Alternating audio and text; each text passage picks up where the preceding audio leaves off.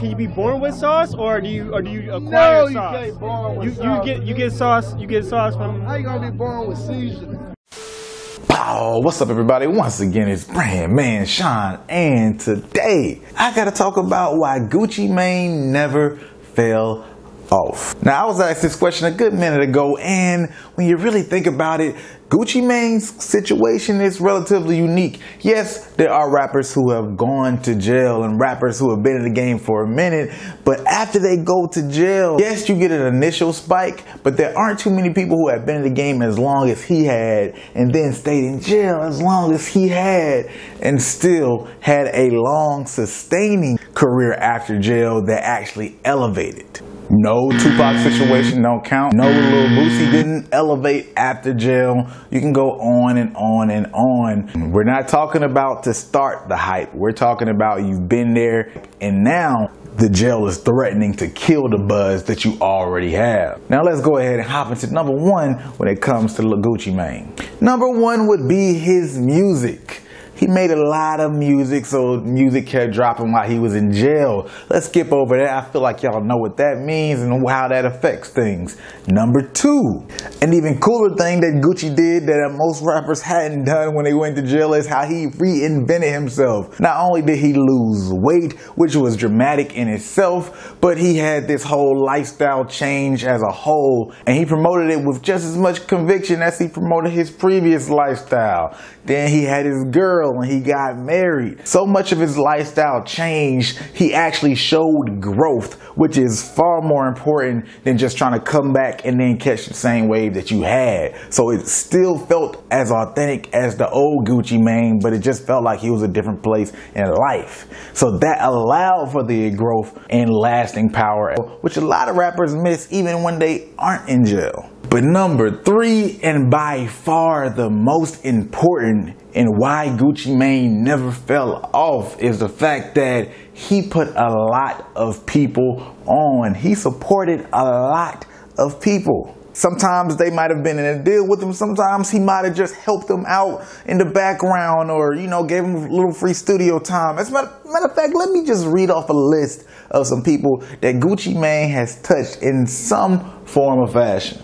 Metro Boomin, The Migos, Coach K, Waka Flocka, Zaytoven, Young Thug, Mike Will Made It, OJ the Juice Man, Nicki Minaj, French Montana, Rich Homie Quan, and Southside.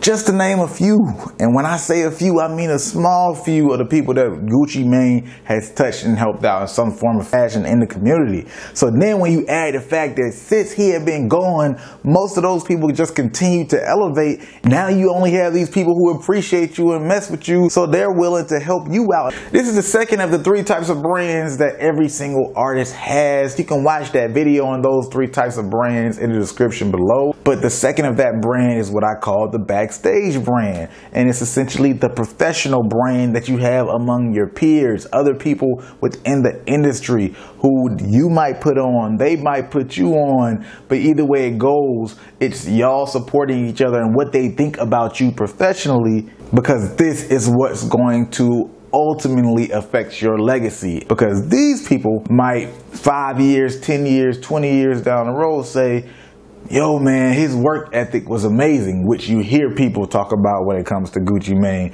You hear people talk about Tupac's work ethic. You always hear people talk about how like Gucci Mane is really a nice person. He hard, but he's a nice person. There's so many things that are important when it comes to that professional side of the brand and what allows people to even want to work with other people. But I'm not gonna go too deep into that in this video.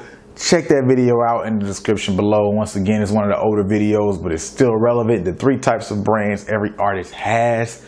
I just had to highlight that because I was asked that question, and it truly is the most important of all the reasons why Gucci Mane never fell off and why he's gonna keep elevating, because he brought in new generations where there's some of these artists that have fell off or people are happy to see competition for them. I'm not going to name any names because those artists only turned their nose down when new artists came up, and they didn't support those new artists that people saw as competition, when they could have just so easily said, you know what, instead of looking at this artist as competition, I'm gonna put him under my wing, give him my cosign, and then keep on moving. That's actually a power move at the end of the day. But neither here nor there. I would love to know you guys' thoughts on this quick video right here. And other than that, if you like this video, go ahead, hit that like button. If you like it, might as well share it. And if you're not subscribed, you know what to do. Hit that subscribe button.